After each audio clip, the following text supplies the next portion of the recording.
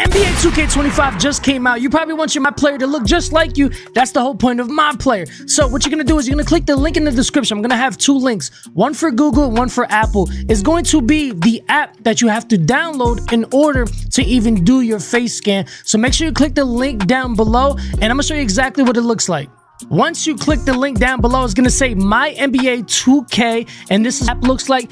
I'm also going to put the Google one as well. Once you download the app, this is exactly what it's going to look like, and you're going to know you're on the right one because it's going to say 2K25, and right there you see where it says face scan. You got to log in, whether you're on PlayStation, whether you're on Xbox, Switch, it doesn't matter. You have to do this first, and that's exactly how you get your face scan. My next video, I'm gonna show you how to get the best face scan because we got to go outside. We got to do a couple more steps, but this is the process, and this is how you download the app in order to do your face scan. Make sure you guys drop a like and a sub. Tips and tricks for NBA 2K25.